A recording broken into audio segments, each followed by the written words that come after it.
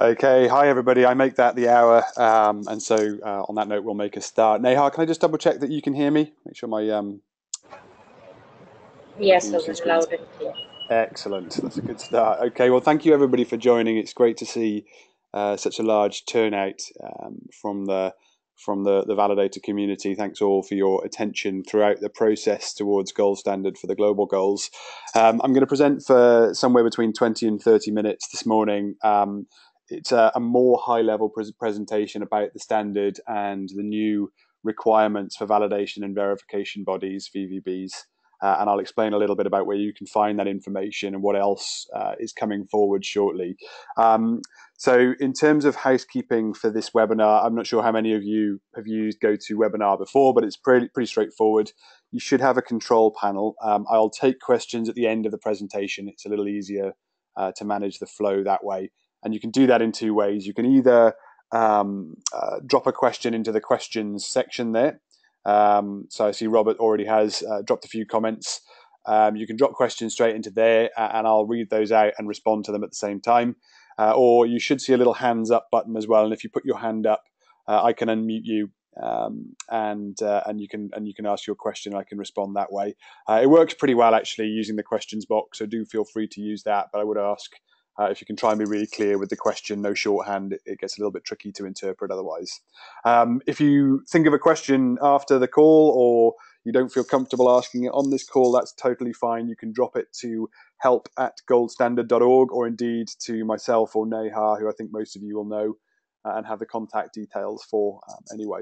So as I say, I'll probably speak for around 20 to 30 minutes and then we'll have around 45 minutes to an hour for Q&A. We can run on a little bit if the conversation needs to. You may be aware as well, there's another VVBs webinar this evening, GMT, for a different time zone. So we'll be recording that one as well, and you can listen back to either or both if you want to hear what other colleagues are saying at other VVBs. That's totally fine too. So as I say, this presentation is really a higher level one about gold standard for global goals, the background, the changes, and the implications for VVBs. In a few weeks' time, you've probably already seen the invite where we'll do a more detailed training session. So today isn't really to get into the real detail of the new standard. So I'm happy to field technical questions if we need to, but if you have a more technical question or an interpretation of a rule that you've seen, it's probably best to deal with that via help@goldstandard.org. Today is really about principles and key clarifications and the role of VVBs in the new standard. And obviously we can deal with the more technical stuff separately. So with that, I'll dive right in. So before I show this presentation, actually, this presentation and an accompanying video is shortly going to be posted to the Gold Standard website. The first part of the presentation really goes into some of the background of why and how we've developed GS for the global goals. For the sake of time this morning, I'm going to skip through some of that, and you can watch that back on the website later. I think many of you will have followed pretty closely the development, so I don't want to waste everybody's time by going over history here. Before I do the presentation, just quickly to show you, hopefully you can still see my screen. If you go to the Gold Standard website and look under the Our Standard section, if you can see my cursor, and drop down to Standard Documents, you'll be taken to the new microsite. I'm sure many of you have already taken a look at that. It'll take a little while to open, apparently. Just give that a second. Yep. And then within here, you can see the drop-down menus on the left, Standard Documents. If you go to Principles and Requirements, and then Assurance, you'll see the new requirements for validation and verification bodies. And that really is the detail of what I'll talk about today. So I'll give an overview of this, but if you haven't already read this, then this is the most important document for you to take away. I'll just quickly drop the link to that into the chat box of the webinar here so that you can follow that. Also on the website, if you look at the left-hand menu, you can see the fees section as well, which will explain some of the fees associated with becoming an eligible VVB. And I'll obviously leave you to read that in your own time. We will circulate this presentation, which I'm recording today, along with some notes. And obviously I'll put the links to those two documents within the email that gets circulated. So no worries about taking notes on that right now. And with that, I'll dive right into the presentation. So welcome to Gold Standard for the Global Goals. Many of you will know Gold Standard for quite a long time. I'd like to think that this new standard is really an evolution of what we've always done.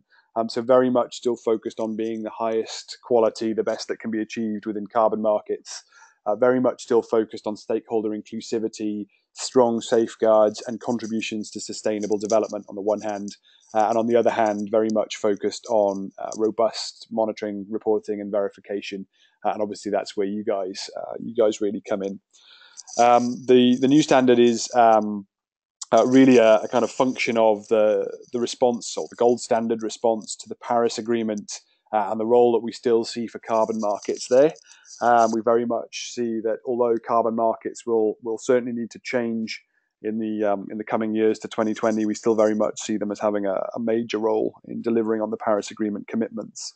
We're actually going to be working on some of those uncertainties in policy in the coming months, and so do look out for consultations around additionality, for example, the interpretation of NDCs, baselines, over the coming months and years. We're really hoping to take a kind of leading role in terms of how the carbon market can react to those things. Clearly, we've not got all the answers ourselves, but what's becoming clear, I think, at policy level is that the standards, I think, need to take a more leading role, and certainly Gold Standard will sort of set forth on that shortly. We also react to the Sustainable Development Goals, which, if anything, the Gold Standard is the more exciting aspect for us. It's very much speaking to our history, combining with the climate security element of our vision. We inevitably, I suppose, the astute amongst you will have already considered that Gold Standard needed to update, given that version 2.2 is based on the Kyoto Protocol and the Millennium Development Goals. So there was an inevitability about our update. But critically, we really wanted to unify the standard around the SDGs and around the Paris Agreement, so that we can speak a common language about what gold standard is and means. So right now, we have a forestry standard and an energy standard, for example. Although those two things contain very common elements between them, they don't do them in exactly the same way. And so we have a kind of disparity or an inconsistency across what gold standard means to different users. That's something we've really taken care of with GS for GG, as well as building it off the Sustainable Development Goals. We really, as time progresses as well, we're thinking about risks and particularly trade-offs. Now, trade-offs is a tricky topic, but one that'll become more and more prevalent over the coming years, particularly as projects scale up, which is what we hope to do with GS for GG, as we focus on corporate reporting and fund reporting, as well as carbon markets in a traditional sense. So there's some initial foray into how to manage trade-offs and unusual trade-offs. But you'll see in the coming years that'll develop more and more at things like the cities level, the landscapes level, or fund level, for example. So very excited to watch that develop as well. This is really for the future. One of the exciting aspects of GS for GG in unifying is it also allows us to start to build a consistent language on the value of certified impacts. So one thing that's been tricky to do historically, you may have seen on our website that we've had a kind of initial study a couple of years ago on the economic value of the Sustainable Development Co-benefits. We're really looking to develop on that and actually create a system in the coming years that allows us to put that economic value and make it more practical to assess. Now, I'm sure many of you will know how hard that is to do, but it's our ambition, I think, under GS for GG to move in that direction as well. So very excited to watch that come forward. So just a brief note to say, to thank, but also to draw attention to some of our strategic partners that have really added credibility here. I think the list of names on this slide, the UN, the World Bank, WWF, CDP, and the GACC, really speaks to the quality of partner and supporter that Gold Standard has attracted through this process. It doesn't come much more credible really than the World Bank and the UNFCCC. So very excited and grateful for those partnerships.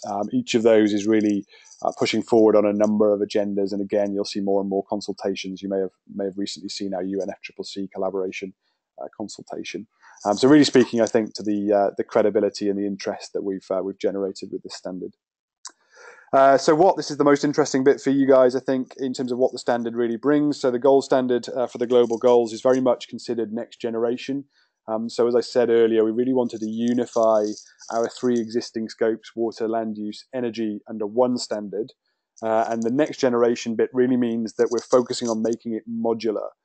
So we have, in effect, taken the standard apart and put it back together again in a more usable, practical order. So, for example, we know there's core elements to the gold standard. We know there's always going to be safeguards and stakeholder requirements consistent across all projects. And then we know that methodologies differ by project type. So what we've tried to do is, rather than having if you consider our AR standard, for example, what we've tried to do is, rather than having a forestry carbon credit standard all rolled into one, now you have a core standard that talks to the key principles of gold standard, and then you have those methodologies and products in a much more flexible approach. Now that allows our users to be much more flexible in the use of the standard, but it also allows us to work with other standards and modules and recognize them much more easily within the framework of GS for GG. And that's really what we're getting at with next generation. In terms of our strategy, we really very much want to reassure everybody that carbon credits is a massive part of our future. I've mentioned already corporate reporting, fund reporting, landscape reporting. All of those interest areas will be explored and be accessible to you guys as a community. But by no means should that be interpreted as us turning our backs on the carbon market. We very much see that the carbon market will have to adapt to the post-Paris environment, but we also see that it's beginning to pick up again, and there's a lot of interest in that. And once those solutions are in place, we can move forward with confidence. We really want to, again, I think it's kind of exciting for us, a bit like the early days of the carbon market. Gold Standard feels well placed, I think, to help guide and shape that direction and to show what can be achieved if you really apply best practice. So it's very much back to our roots in that sense. We also want to, like I say, really explore the risks around the Paris Agreement. So do watch out around COP time for our consultations on additionality and the double counting risk of the NDCs coming forward. So we'll be exploring what it means to have a project that's captured in the conditional, unconditional, and outside NDCs, for example, and what that means for double counting, additionality, baseline, etc. Anybody with a special interest in that, please do come forward. We'd be interested in hearing views in more detail. And really, I think probably the revolutionary part of Gold Standard for the global goals, if you consider the modular approach to be evolutionary, is that we consider sustainable development impacts on a much more broader basis. So we have a very similar set of rules to how you would have demonstrated MDG contributions, but we also now, you'll have seen our A-Dailies methodology, our black carbon methodology, our water methodologies. Forthcoming will be a gender methodology. We're really going to be allowing project users, project developers to quantify other SDG impacts and to use those either in a results-based finance context or a reporting context. So there's some new applications coming forward. Clearly, the environmental markets, the carbon markets, are our home. There are certainly other results-based finance for development markets around, particularly when you look at development funds, impact investment funds, etc.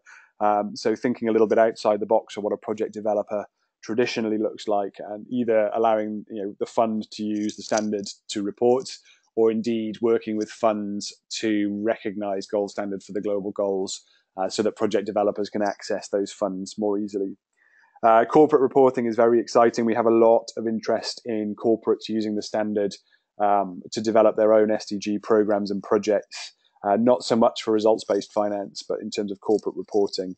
And some of you will have seen our sustainable urban development module. We're really looking to provide the tools and the certification approaches to allow this approach to scale. So yeah, indeed, we are looking to continue with carbon credits, but also thinking of emissions reductions and sequestration beyond the traditional carbon markets as well, and working with our allies at science-based targets, RE100, CDP, etc., to find ways to either recognize climate finance best practice, if you think of science-based targets, recognize emissions reduction in scope 3 reporting in things like CDP and GHG protocol. And indeed, things like insetting as well. The standard is well suited now to be able to adapt or be adaptable to new markets like that. You may also have seen more recently that we closed a consultation this week on gold standard labeling of RECs. So starting with IREX, gold standard will provide labels on those products as well. So really moving beyond the carbon markets to markets where our skill set will apply. And again, there's scope for the audit community to be involved in all of those initiatives. I won't dwell on this. I think this is something you guys can read in more detail on the various news updates on our website. But we are developing some thought leadership around best practice in climate reporting, and very much backing the science-based targets approach for organisations to set reduction targets to reduce at home, but then to have a strong mechanism to invest in climate security, be it mitigation or adaptation beyond their own scope boundary. And we're working closely with the likes of Science-Based Targets, WWF and CDP to have those approaches recognised, which I think we'll all understand will provide a huge new market opportunity with gold standard products. And as I mentioned earlier, there's some new products to monetize. I mentioned the renewable energy certificate labels. Later in the year, gender statements will come forward so that projects that are going further in their gender benefits, women's economic empowerment, for example, will be able to quantify that and receive statements for that. You will have seen RA Daly's methodology in health, and many of you will be familiar with our previous water benefit certificates standard, the water benefits standard that's incorporated into GS for GG as well. Again, I won't dwell on this. If you're interested in sustainable urban development, large-scale developments in cities, please do reach out to us.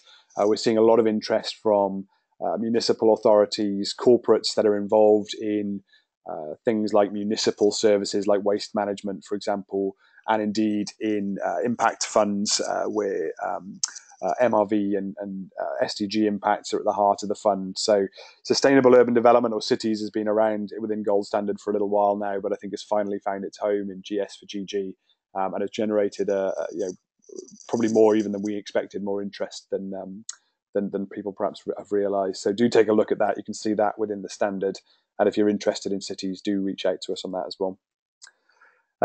We have been also cognizant, in amongst the excitement of all the new services and offerings of the standard, we've been cognizant that gold standard also has a duty to improve efficiency in its processes and in its certification approach. And there's a number of features to that effect. I think the number one, it's a hard sell, I guess, to external stakeholders, but that top one managing one standard is a massive step forward for us. It means what I can do as Chief Technical Officer is innovate on efficiency and have that applied to everybody, rather than having to innovate on efficiency and then figure out how to apply it in forestry and in energy and in cities and in water. So we can really apply the 80-20 rule now, I think, and bring forward some real gains that you can all see. The other aspect of that, and I'll come back to this, is that Gold Standard is an aspiring ISEAL Alliance member, which is, if you don't know, the kind of memberships body for standards. And it's vital that we manage one standard rather than several, so that we can apply the ISEAL codes just the once and really make the most of that efficiency. If you don't know ISEAL, I'm happy to share some views on that, or take a look at their website. That's the direction of travel for Gold Standard in the next couple of years. So it's worth being aware of where that's coming from. There are some streamlined features in the certification process. We've changed our review process, our peer review process, to a base default assumption that we will have one round of review, or one reviewer will review each project as it comes forward, rather than two reviewers, and reserve the two review model for the more risky projects. So first of their kind or very large projects, for example, will have two reviewers. That allows us to be more consistent. It allows us to be more efficient internally with our resource. It allows us to allocate more quickly as we're relying on a roster of experts rather than the availability of internal staff. So lots of gains there. And then within GS for GG certification cycle, we've been able to reduce the design certification review, which was formerly registration review, from 6 weeks to 4 weeks. So there's a few areas where we've been able to chip away at the efficiency. I'm very, very hopeful that in the coming years we'll be improving that further with further procedural gains, but also IT solutions. You'll see shortly, actually, that we'll be launching our Cookstove IQ web platform, which will allow Cookstove users to input their methodological inputs into an online form rather than to show their calculations in Excel or a PDD, which I think will make everybody's lives more consistent and easy. I'm very excited to draw attention to the UNFCCC collaboration. I don't want to dwell on it too long now, as it's not the focus here, but just a huge step forward for Gold Standard in terms of the reputation and brand recognition that brings, and also the access to the UNFCCC network, the kind of clout that they bring in terms of authority on certain topics. I would be working with the Secretariat there to develop new tools, methodologies, and approaches in the coming years. Again, if people are interested in that or sit across UNFCCC panels, be interested to hear from you on what we could be doing under that initiative. I won't dwell on this either, but Gold Standard IQ is really about new IT that will come forward shortly. The first example of that is the new microsite for the standard, which will hopefully be much more intuitive to follow than perhaps you've seen in our previous versions. And likewise, new individual activity type tools like the Cookstove IQ coming forward in the next month. Do explore that when it comes out. Right, so we get to the crux of it. What's new in the standard? As I say, the standard is now modular. There are 4 key modules that you'd be interested in as an auditor. They are the 2 on the left, which are principles and requirements and activity requirements. They're mandatory for all projects. And actually, for the first time, if you apply those 2, you can stop there and just certify as a Gold Standard project. There's no longer an assumption that you will follow a methodology and issue carbon credits, for example. So that's quite a major innovation for us, and one that there's more interest than perhaps we expected in. For things like just M&E of NGO work, for example, being able to just use the standard for that purpose. The principles and requirements really reflect all of the key aspects of Gold Standard historically, and I'll come back to that in a minute. The activity requirements are really things like deviations, derogations, or specific rules for specific activity types. So for those of you that have audited large hydro projects in the past, you'll recall that we have some quite specific rules for large hydro. They live in the activity requirements because they're obviously applicable to just one activity type. And then on the right-hand side, all of our carbon credit methodologies are ported across, along with our health methodology, water methodologies, and soon gender. There's no changes to those methodologies, so there's no particular need to be, from your side, to be analysing those methodologies to see if they're the same as the previous versions. They're just ported across. So the real main focus for you guys, I think, is on the principles and requirements side. And then there's product requirements. So the rules that concern issuance of carbon credits, double counting, that kind of thing are embedded in there. And really, by breaking it up in this sense, we get to that greater degree of flexibility for the project developer. So just in terms of what's in each section, so in those mandatory requirements, Principle 1 concerns climate security and the SDGs. In that kind of replaces the previous requirement in version 2.2 to issue carbon credits and demonstrate 2 MDG contributions. I'll come back to that in a minute. Principle 2 really replaces the previous do no harm assessment with what looks like quite a long list of safeguards, but I'll explain in a little bit why that's not such as onerous as it might seem at first glance. Principle 3 is around stakeholder inclusivity and is very, very similar to our previous approaches. Principle 4 is really about demonstrating impacts are real. So although you can just certify as a project, we still expect you to follow robust MRV. So you might not be following a methodology, but we do expect you to continue to verify. And so that Principle 4 really speaks to the certification process. And then Principle 5 talks about financial additionality and ongoing financial need. We recognize that not all projects will need to demonstrate additionality if they're not seeking carbon credits, for example. So that kind of Principle 5 is a context-specific principle. We also introduced the concept of ongoing financial need, and I'll come back to that in a moment to explain. And then on the flexible elements side, really, as I say, the methodologies being ported across will contain what you've seen before, but it allows projects to more flexibly select which methodologies and which products they're going to follow. Probably an early example of what that's allowed us to do is to label renewable energy certificates for the first time, which was very difficult to do under version 2.2, which was entirely focused on carbon credits. So a slightly busy slide, but this kind of explains some example pathways. So working from left to right there, the 2 green columns are the mandatory requirements and the blue, the optional requirements. If you imagine a cook stove project, as with all projects, it would apply the principles and requirements, and it would apply the community service activity requirements. A cook stove project could certify just by following those two modules. But then typically of cook stove projects, you could follow the emissions reduction methodology and the carbon credit products requirements and go on and issue carbon credits. Or you could issue ADALIs by following the ADALIs methodology and ADALIs claims guidelines. And for the first time, we'll allow you to stack those. There's some rules around that, but projects can issue both carbon credits and ADALIs from the same project. Renewable energy, similarly, if you follow the renewable energy emissions reductions methodologies under CDM, you can issue carbon credits. But now, for the first time, you can also follow our renewable energy label product requirements and issue labeled IRECs, or IREC labels anyway, which is quite an exciting development. There's no methodology associated with that because IRECs is really a megawatt hour provision. We won't allow you to stack carbon credits and IRECs for the same megawatt hour. That's one thing to note, but you can issue both from the same project for the first time.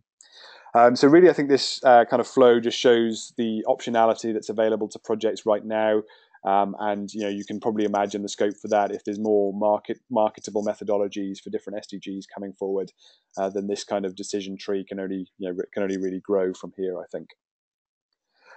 So just briefly on some of the key changes. Principle 1, which is around sustainable development impacts. Previously, you had to demonstrate positive contribution to 2 MDGs and neutral in another, and all projects had to issue carbon credits. Now what we say is you have to contribute to SDG 13, which is climate mitigation, and that could be through carbon credits, and to 2 additional SDGs. And so really that provision hasn't changed a great deal, other than to say that the kind of scope is a little more open, I suppose. The safeguarding principles has been overhauled from do no harm, and you'll find a lot more safeguards and a lot more detail, but that really reflects the bringing together of all of our standards under one header. So, for example, a lot of the land use standards are in there. The idea of that is that projects will demonstrate when a safeguard isn't applicable to them. So although it looks like a lot of safeguards, if you're a wind farm, for example, you won't have to do a lot of work to demonstrate that you're not involved in animal husbandry or genetically modified crops, for example. So it looks like a lot, but actually when you strip out the ones that aren't relevant to specific project types, you'll very likely find no more than you had under version 2.2, for example. So it takes a little bit of getting used to, and we've tried to provide more clarity in the requirements. So it's a lengthy document compared to do no harm, but I think when people get used to it, they'll see that it's clearer, and there's not actually more questions to answer than previous. The stakeholder consultation process is almost identical to previous. The only real difference is we expect projects to consider whether there are affected stakeholders as well as local stakeholders. So is there anybody outside the boundary, for example, that could be affected by a project, is an important question to answer, particularly, for example, if a project is like, let's say, afforestation, and might have an impact on the watershed. So it's really that provision.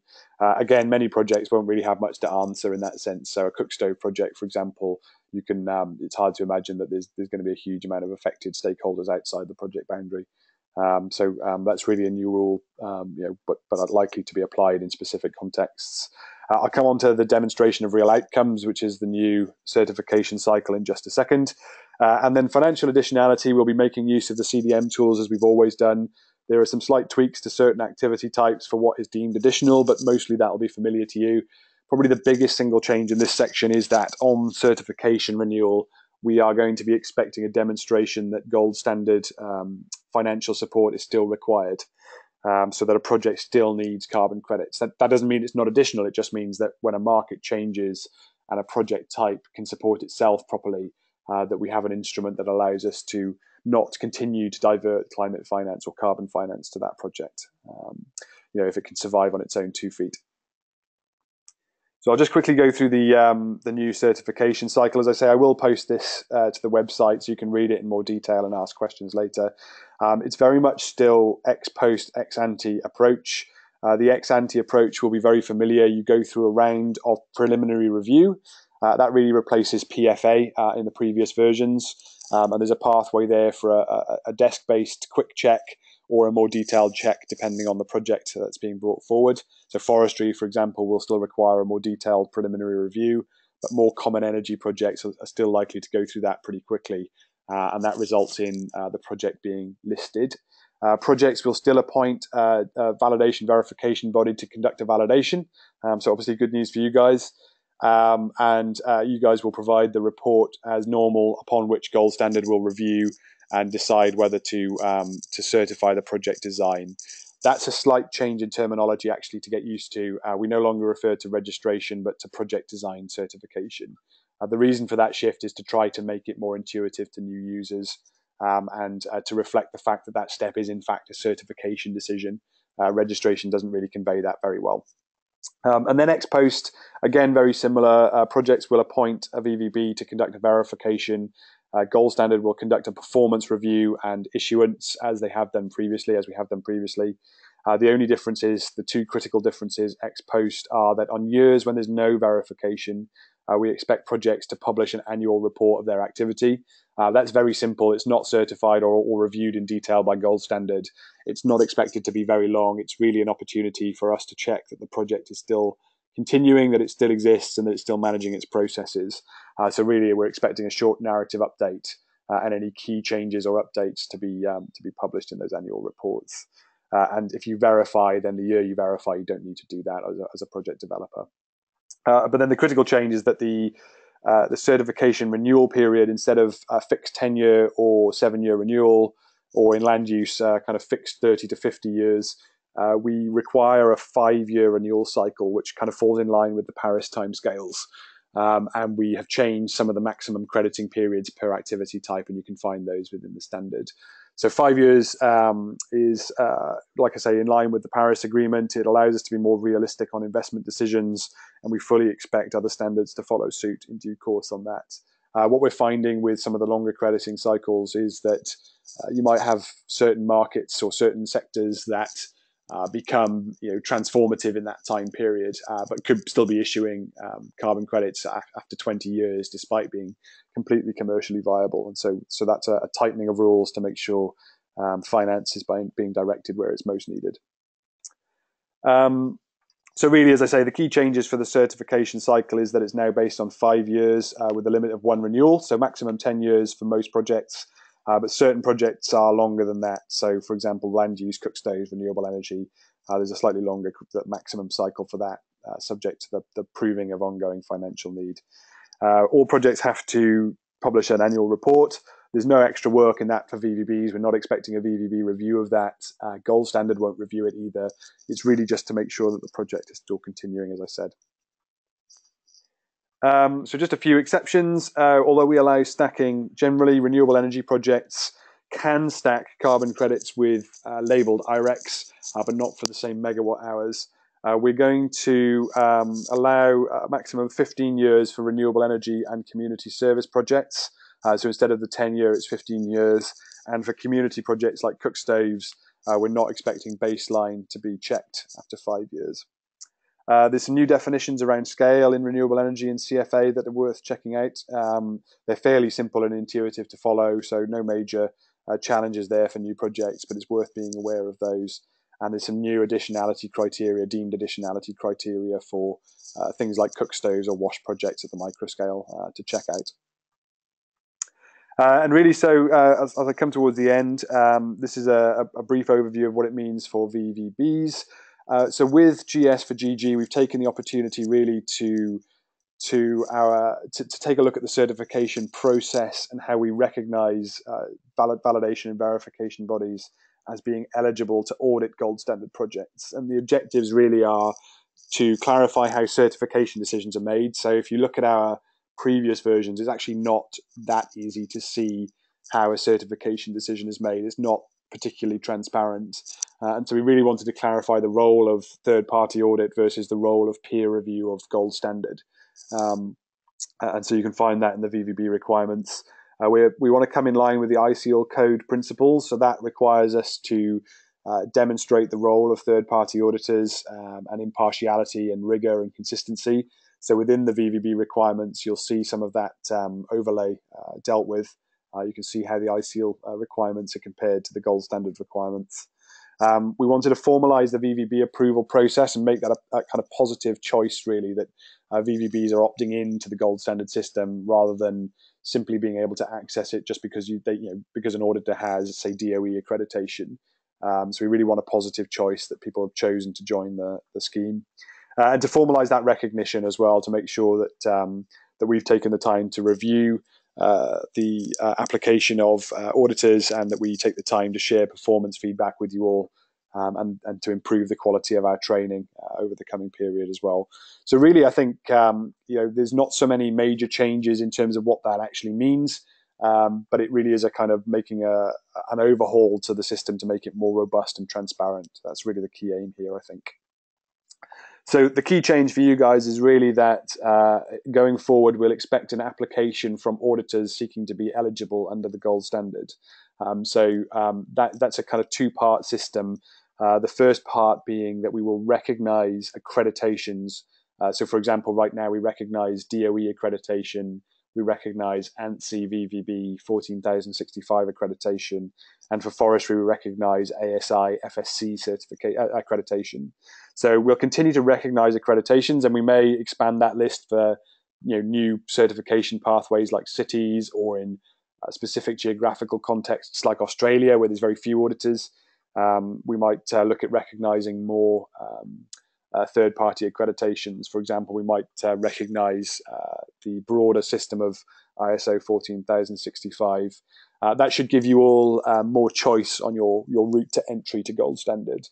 And with that, then, assuming you've got one of those accreditations, you would make an application to gold standard, which is a fairly simple process that includes a demonstration of your kind of team structure and the competence you have within that team, which I know for many of you will be no problem at all. And Gold Standard will review that. It'll be peer reviewed by our technical advisory committee, and that's really an ISEAL matter to make sure that there's some impartiality in how VVBs are approved. And with that, assuming that it's approved, then you become a GS VVB, which means you can audit the projects that you're competent to take part in.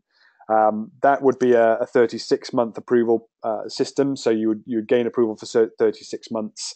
And then would reapply, although we would expect the reapplication process to be simpler than the initial application process, given that we'd obviously have a close relationship during that period.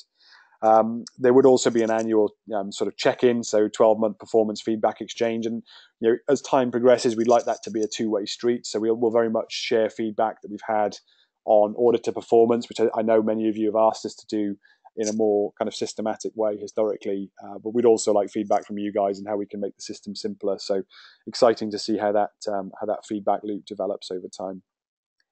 The new eligibility process. So as I say, you'll be eligible to apply to gold standard and to be approved to gold standard with a recognized accreditation. So there's no danger to any of the accreditations you already hold. So the ones we recognize right now will continue to be eligible. A high-level assessment of the competency of your team for the different pathways you've applied for. So really that's just a sense check to make sure you have the team that has experience in the types of projects that you're looking to audit. We want to name individuals. We want to understand who your team leaders are and your GS VVB GS validator verifier, so individual auditors, so that we can track that and provide more targeted training and performance as needed. And then there's some application fees associated with that. And you can see the fees on the Gold Standard website where I directed you earlier on. So in terms of timescales, we recognise that we can't go from zero to asking you to apply for eligibility within a short space of time. So we've tried to provide a bit of a grace period here to give you guys that are already in our system a little time to adjust. So just laying out here that the new standard published on the 10th of July, so you probably saw that last week. It comes into effect for new projects on the 14th of August, although existing projects and projects that are going through validation right now, for example, have some grace periods and some transition timelines that you can go and read on the website as well. And then from the 1st of November, all new projects will use gold standard for the global goals. So any commission for a new project that you pick up post the 1st of November will be a GS for GG effective standard. Now, for the VVB applications, for you guys, what that really means is that if you have any existing engagements right now, so anything you've signed up to provide a validation or verification on right now, and up to the 1st of November, there's no additional requirements for that. You should continue to do that unaffected. So we're not expecting you to make an application or anything like that to finish existing signed commissions. So any agreement you've entered into before the 1st of November should proceed as it has done and was intended to do. And there's no interference there from our side. To take on new commissions after the 1st November, we will require you to make your application to us. We'd encourage you to do that as soon as possible so that we can really get ahead of the curve and make those approvals as quickly as possible. But the 1st of November is really the cutoff for existing VVBs to make their application. And if you make your application before the 1st of November, you can continue to take commissions after the 1st of November right up to the point that you're approved. So that really allows you that continuity of service to your clients. If you don't apply by the 1st of November, effectively it's a new application. When you do come back, if you decide to come back after the 1st of November, it would be a new application and you wouldn't be able to be eligible to audit gold standard projects until that application is approved. So really this kind of system of grace and transition allows you to continually provide that service by applying by the 1st of November. And so just briefly to wrap up this presentation and what's next, so just some upcoming milestones. There's some milestones here for the standard, but before I go into those, just to let you know, beginning of August, there'll be a more detailed training session on GS for GG. So just to remind as we approach the Q&A period here that technical questions about the standard, hold them for that presentation or drop them to help@goldstandard.org. We're running this webinar again this evening, GMT, and you can join again if you think of another question, or do come back to us if you don't. Really the key milestone for you guys, I think, to keep in mind is that 1st of November application date. So if you don't apply on or before the 1st of November, then it would be a fresh application, and obviously they wouldn't be eligible to take on projects after the 1st until that was approved. But in terms of other standards milestones, our gender responsive framework will release in October. That allows projects to certify SDG 5 impact statements. That's quite an exciting one. So anybody who has clients interested in gender outcomes, then that's a point to note for you guys. Consultation on additionality, ongoing financial need, and some of the changes that as we approach the post-2020 voluntary carbon markets. We'll likely release that around September, and it will continue through COP in Bonn in November. And we'd really love to hear from auditors or anybody working on those topics. So please do submit your thoughts or come forward and let us know if you're interested in participating in that. We will be seeking full ICL membership. As I say, if you don't know ICL, it's worth taking a quick look at their overarching principles. There's some really good videos and documentation there that you can familiarize yourself with. As I say, really that's a kind of system of governance best practice for standards. It's very much a system that speaks to the quality of governance, not to the quality of the content of the standard. So really it's for matters like certification processes, oversight and performance monitoring, how standards are set, how grievances are dealt with, that kind of thing. A lot of our systems are already in line with ICL, but there's some work to do in various topics. So if you are interested in ICL, then do take a look at that. I think you'll find it very interesting as auditors.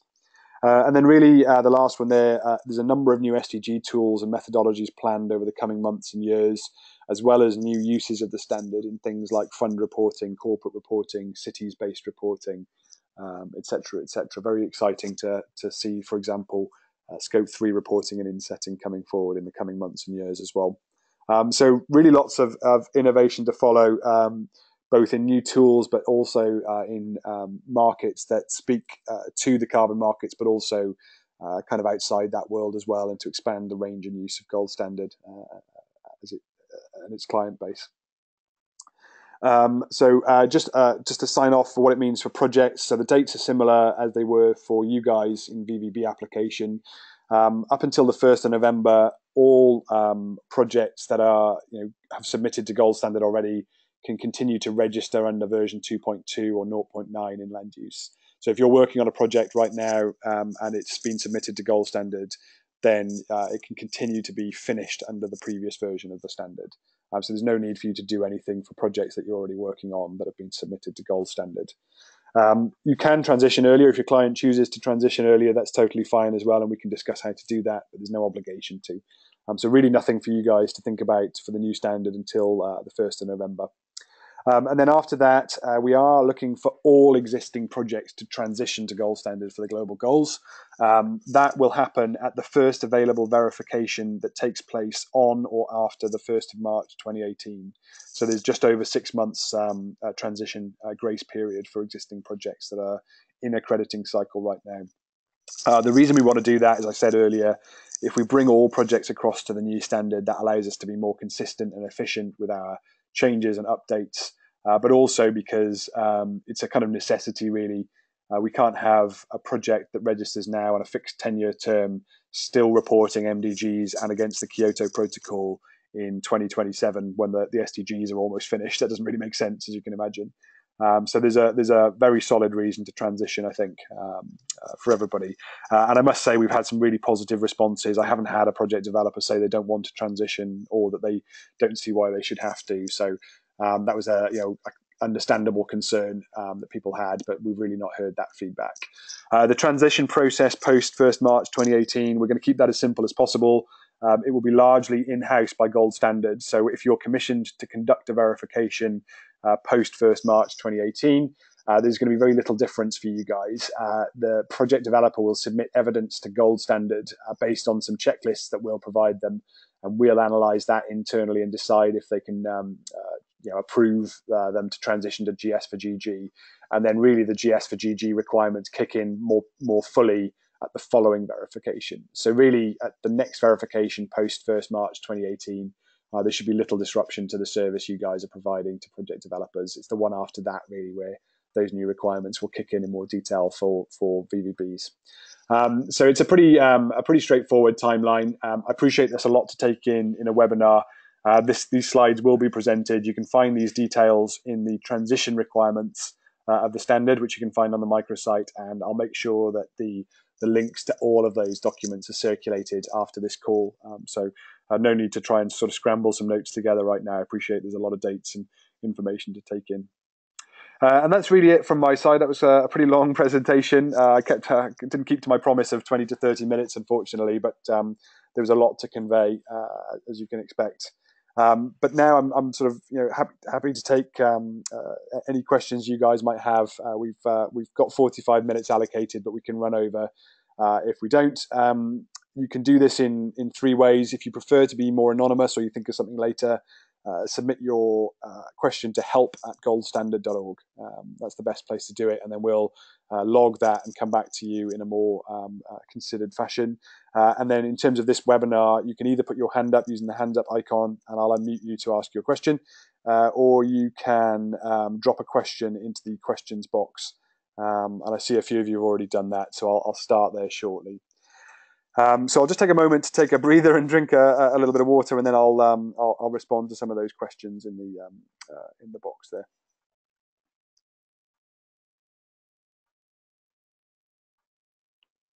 Okay, so I'm just going to work through the questions people have submitted to the Q&A box, and I see a couple of hands up too. So I'll respond to the written questions first, and then I'll hopefully clear those, and then we can do the kind of hands up Q&A ones as well.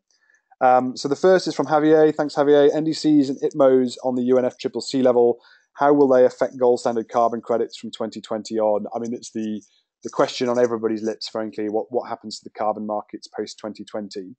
So with GS for GG as a base standard, we've not tried to address that because that's a kind of topic for a very specific product, carbon credits. But to rest assured, we are about to move into a very thorough phase of evaluation of what happens to voluntary carbon markets post 2020. And there'll be some studies that we're working on in the next 3 months and presenting some feedback at COP. And you'll have an opportunity to consult on that. In terms of our views right now, how it affects carbon credits post 2020, I would say there will be a carbon market post 2020 in both compliance and voluntary. The NDCs definitely complicate that. The fact that everybody has a national account will make double counting a tricky topic. But we fully expect clubs of countries to come together, bilateral agreements, etc., and certain types of project or NDC to have the ability to issue carbon credits still post 2020 environment. So we definitely see the carbon credit market continuing, but we also see a market for related products that will come forward as well. And I'd sort of draw attention to 2 really. There's one that relates to emissions reduction statements. So we know there are a lot of corporates, for example, interested in supporting their domestic NDC, and are happy for that not to be a carbon credit matter, and would issue themselves with a kind of emissions reduction statement that's not for trade and not for carbon offsetting, but to show that they supported a certain type of project, which kind of is a subtly different claim, but gets around some of the double counting challenges. And so we expect Gold Standard to be able to provide that service. We also expect insetting and kind of scope 3 reporting to be a big deal coming forward for corporates as well, particularly if we can work with colleagues at CDP to recognise that. So I think in summary, I would say that the carbon markets will exist. They'll become more kind of fragmented, and there'll be specific uses of carbon credits. But I think there's also real opportunities in new related products like statements and insetting that will come forward. We also have new products coming forward like labeled IREX, for example, for energy projects. So we're also going to diversify a little bit to allow people a little bit more breathing room as the markets change. There will be, as I say, a lot more thought leadership from Gold Standard coming out over the next 6 months, and real opportunities for people to consult upon that. So I would say watch this space as well. Hopefully that answers your question, Javier. A question from Robert: are these goals adopted from the Millennium Development Goals? So the SDGs, if you don't know, replace the MDGs. The SDGs run through to 2030, and they're really a world apart from the MDGs. The MDGs were 11 fairly straightforward sounding goals, but without a lot of robustness to them. The SDGs is 17 goals and 180 targets, a lot more detail and a lot more usability. Now, the SDGs, like the MDGs, are focused at national level, so we are going to be coming up with systems of how to deal with that at project level. There's a very basic system to do that already within GS for GG, but we'll be providing the tools to do that as well as time progresses. So SDG reporting tools for specific project types, for example, will come forward as well. So they are familiar. They'll be familiar to MDG users, but they're certainly not the same. For transition projects, we would expect to be able to convert people's MDGs into SDG contributions fairly straightforwardly. So you would recognize MDGs in the SDGs, but there'll be a system that will help transition projects to kind of re-communicate, if you like, in the SDG language. Another question from Robert: how about the current projects issuance still continue, has to adopt the updated SDG? So as I say, current projects issuance is unaffected. All projects will transition to Gold Standard for the global goals after the timescales I laid out. And part of that transition will involve adopting the language they've used for MDGs to the SDGs. I hopefully got across the point that you won't have to make more contributions than you did before as a project. So it was 2 MDGs plus carbon credits before. Now it's 2 SDGs plus a contribution to SDG 13, which can be carbon credits. So there's no more of a requirement than there was previously. But clearly some of the process to demonstrate that changes somewhat in line with the SDGs. But yeah, we don't expect project issuance to be affected in that sense. A question from Chang. Apologies, Chang. It sounds like I've spoken a little quickly in a few places there. I'll slow down for the Q&A. Thanks, Chang, for pointing that out. I think Robert's questions repeat. How does the REC work? It's a question around our labelling of renewable energy certificates. You can see on our website that we recorded the webinar that I presented on Monday, actually, if you want to find out more about renewable energy certificate labelling. You'll see it on the website as well in the consultations page, which is now closed, but you can see the documentation that explains how renewable energy certificate labelling will work. But you'll find it very similar to something like CER labelling without the methodological requirements. So really it's about applying Gold Standard to the issuance of IREX initially. So it should be a system that's familiar with some nuance, I guess, but you can see those on the website. When will the crediting period of 5 years be effective? That will come into effect for new projects that register under GS for GG from the 1st of November. So all new projects will apply to that. And then transition projects, when they transition, they will keep the balance of their existing crediting period. So for example, if you're a 7-year crediting period and 2 years in, when you transition, you'll keep the balance of that 5 years. And when you transition, when you come to renewal, then you'll switch to the 5-year cycle at that point. So existing crediting period that people are in the middle of won't be affected. What about the current projects going for RCP? I'm sorry, I'm not sure quite what RCP is standing for, Robert. Perhaps if you could just drop that into another question, I can come back to that one, or email me directly. Sorry, I'm not quite sure what you're. Sorry, it means renewal of crediting period. I understand. Apologies. Yeah, so I said that projects will transition at the first available verification from the 1st of March, but I should have clarified that also goes for certification renewals as well. So any certification renewal that takes place after the 1st of March 2018 will also transition to GS for GG at the same time. If you're going through a renewal of crediting period now, between now and the 1st of March, then you can continue to do that under the previous version, and you would transition at the next verification after the 1st of March. You can find all those requirements in the transition document that's on the website. When will the approval process start? So I assume that means for the validation and verification bodies. That really starts so by application deadline of 1st of November 2017. So if you wish to continue to take on GS projects after the 1st of November, then we need your application by that date. I would say the earlier the better, so that we can turn those around quickly for you guys. But yeah, the deadline is the 1st of November 2017 for that. Is an accreditation obligatory requirement for applying as a VVB? In the initial requirements, yes. So having either DOE status, ANSI ISO 14065 status, or ASI FSC status is required. But we are exploring how to extend that list to other accreditations. To fill you in on the why there, ISEAL requires us to have a system of third-party assessment and approval of auditors. And the third-party bit's important for impartiality. So it's really important that we don't do that ourselves at gold standard. We can add to that, but we can't do it all ourselves. Otherwise, we're in breach of kind of best practice, I suppose. But yeah, the currently recognized accreditations will continue. If you're interested in having another accreditation recognized by gold standard, so for example, if you are, say, DAX 14065 accredited in Germany, we would be happy to explore that and extend that list of recognized accreditations into the future.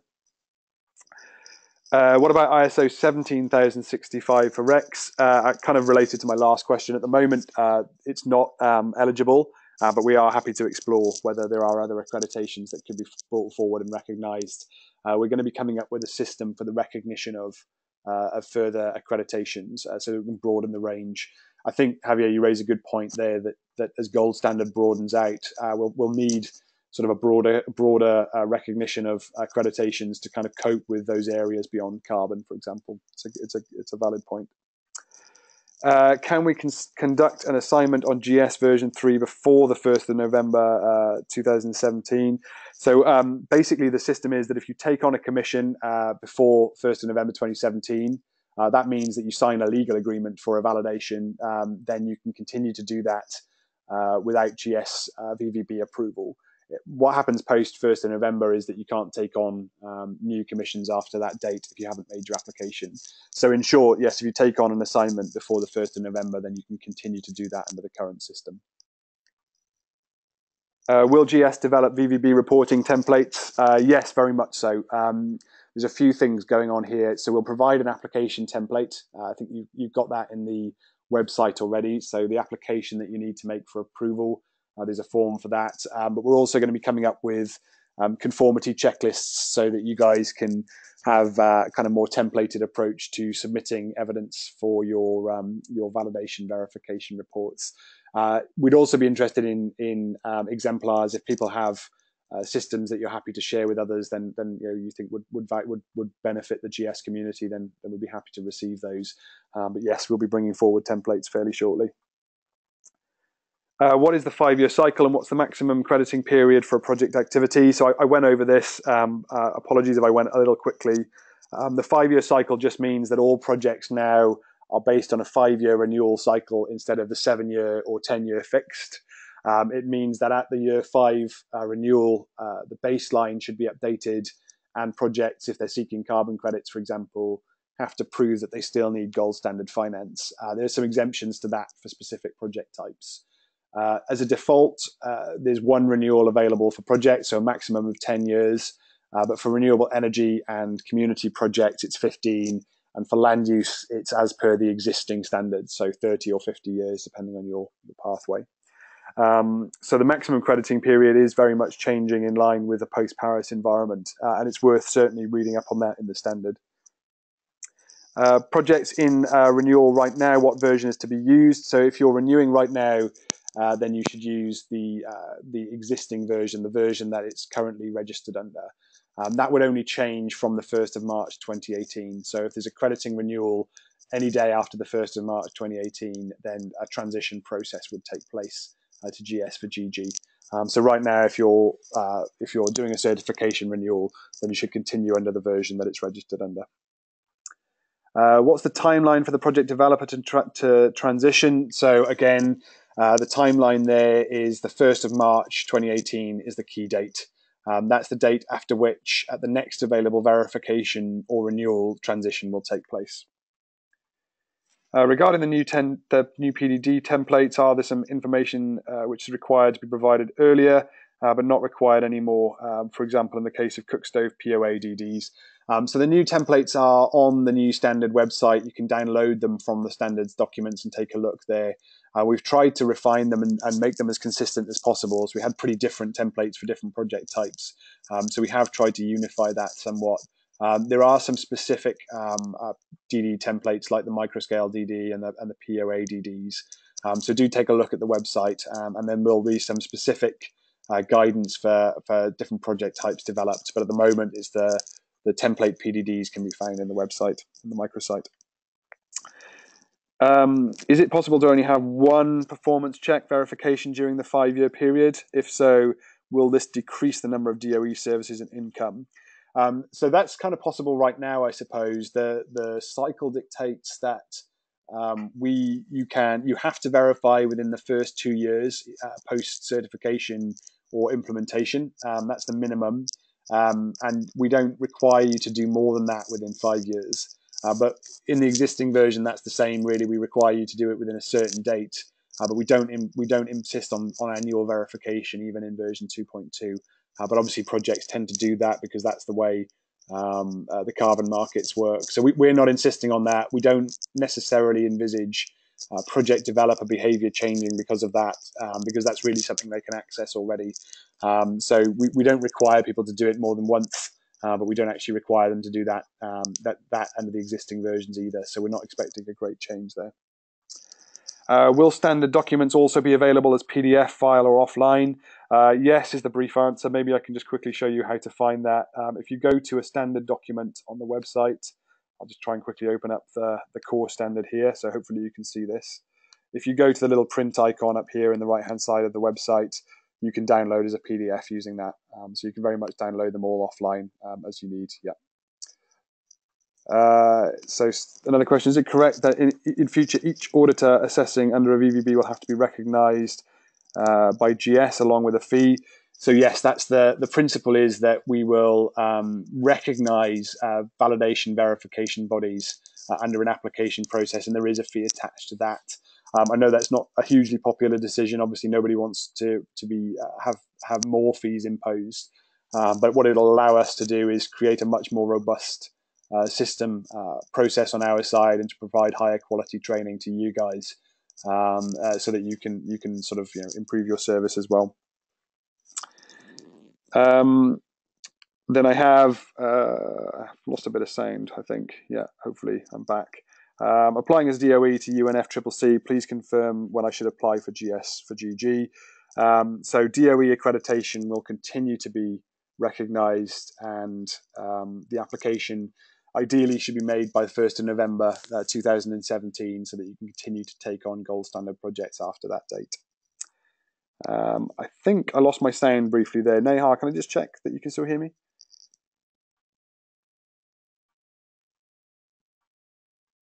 Yes, Owen, I can still hear you. Okay. I think you broke a little bit in between. Yeah, you're back now. Okay, thanks, Neha. Hopefully not too much lost there, but just so you know, we'll be giving a written response to all of these questions as well in the feedback that we give. So if you've not caught anything, my apologies. I'll make sure that you get a kind of written response there too. So that brings me to the end of the written questions. Thank you so much, everybody. That's a really astute set of questions. I'm sure you'll think of more when you kind of read through the documentation, take a look at the process and the fees. As I say, help@goldstandard.org is a good place to come to us to get more information on those. Now, there is also the system of putting hands up. So I'll just check if anybody has got their hands up, and then I'll ask you to raise your question. Scroll down quickly. There's a question from Robert. So just the one question from Robert, I think. Let me just unmute you, Robert. Hi. So there's a question, a hand up from Robert Chong. Robert, I don't know if you've already put that in the written questions box, but no, I did not. I did not put in the question box too many questions. I have one main thing here is that we have two projects here in this region now. Is actually going for the first one. Is one of the projects going for the third RCP, and another project is going for the second RCP. Will there be any impact to these two projects in this aspect? Yeah, thanks, Robert. It's an interesting one, actually. Somebody going for their third RCP is really interesting, actually. And thanks for raising it, because we do want to provide stability to those guys.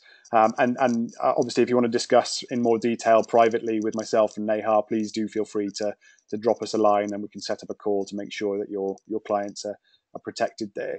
But the summary of that really is that if you've signed a legal agreement to provide those renewals, and that's been signed before the 1st of November, then you should be, from your perspective, you're eligible to continue that service. There's no issue there. And that sounds like I'm not talking about we continue the service. I'm talking about the project developer. Now they are working through the end of the second RCP and also the first RCP. Will they be still allowed to continue under these new requirements under the GSGG? That you only limit to 5 years plus another one more renewal is 10 years. Based on the old requirements, they are eligible up to 21 years. Yeah. So in terms of them renewing, they're perfectly eligible to continue their renewal, and it's obviously that'll be going through before the 1st of March. So they'll be renewing under the previous version of the standard. So in effect, they're not actually affected right now. So, for example, the project that's coming up to do its second renewal will be able to renew using whichever version of the standard that it's been using. And then it would transition to GS for GG at the next verification that comes after the 1st of March. So in terms of the certification renewal, there should be no impact on that project. And when they transition, they get the balance of whatever the crediting cycle that they're in. So presumably they're 7 years. That would make sense. So they'll get the balance of that 7 years in that crediting cycle. Then, if they come to renew again, then it would flip to the 5-year cycle then, which I think only affects one of the two projects. The one that's at the second, the one that's entering the third certification cycle would just continue to the end of its natural life anyway. So I don't think that would be affected at all. But the second one effectively would flip to 5 years at the next transition. Okay, thank you. Thanks, Robert. That's a good and if you want to be, if you want to feel really confident and if that's not quite answered, do drop us a note and I can answer that more formally. Okay, thank you. Thanks, Robert. Okay, let me just mute Robert. So I'd imagine many of you have that kind of question on your mind where you're providing a service and you want to just check what the impact is on the project that you're serving right now. So if they're coming to a certification renewal or they're verifying, are you eligible? Does it disrupt? The principle we want to apply here is minimum disruption to everybody. So if you're unsure, please do drop us a note. We're happy to take that offline. I appreciate there's some commercial sensitivity as well, so you might not be comfortable raising your hand here, but do come forward with that. We're very happy to help clarify that situation. So if you're unsure how it affects your service or a project that you're providing a service to, reach out to us anytime, either at help@goldstandard or to myself and Neha, who many of you will know. And we'll make sure our email addresses are on the circulation after this webinar. Okay, so looking down the list, there's no other hands up and no other written questions. I'm sure many of you will have things that you're mulling over and still digesting, some questions, concerns, clarifications. Like I say, we want to be pretty open with this, so do reach out to us when you're ready, and when we can deal with questions by email. We are recording this webinar, We are going to publish a series of FAQs as they come forward as well, so that we can be consistent with what we're telling everybody. So, but we can keep obviously anything that you're worried about from a commercial point of view, bring that forward to us in a private conversation, and we obviously won't publish that for all to see. And with that, with no further questions, we'll draw this webinar to a close. It's really fantastic to see so many of you attend. We have a huge affection and respect for our VVB community, and I know change is always a challenge to deal with, particularly in the short term as you're trying to figure out how this affects the services you provide. But like I say, to assure you that we're on hand to support you and make sure that you're comfortable with what you can and can't do and how it affects your projects. And we look very much forward to seeing your applications and any other ideas you might have about where gold standards for the global goals might go in the future. And with that, I'll end the webinar. Thank you so much, everybody, for joining, and look out for a follow-up email from us in terms of the further information, the links, the email addresses, and any FAQs that come up. Thank you, everybody. Hi, Owen. Before we close, should we maybe say a few pointers on the next training that we're having on 2nd August? Yeah, good point. Thanks, Neha. Yeah, I sort of briefly touched upon it earlier, but do you want to maybe just cover that briefly for a couple of minutes, and then we'll sign out? Yeah, sure. So as you must have seen from our earlier notification emails, that we are having another full technical training webinar for all auditors on 2nd of August. So this is one of the mandatory trainings that the auditors have to attend in order to become eligible for GS for GG. So if any of the auditors from your auditing firms is attending the training webinar on 2nd of August, then this information should be reflected in the application forms which you will be submitting for the approval. So looking forward to seeing you all on that training webinar. Thanks. Yeah, thanks, Neha. And that training webinar will be available to everybody, and we'll obviously make sure that we respond to further questions in that too. So do look out for that one, and we'll be running a series of those over the year, of course, as we have historically. Thank you very much, Neha. Thank you very much, everybody. Look forward to hearing your ideas, thoughts, questions as well following the webinar. But in the meantime, thanks so much for attending, and all the best.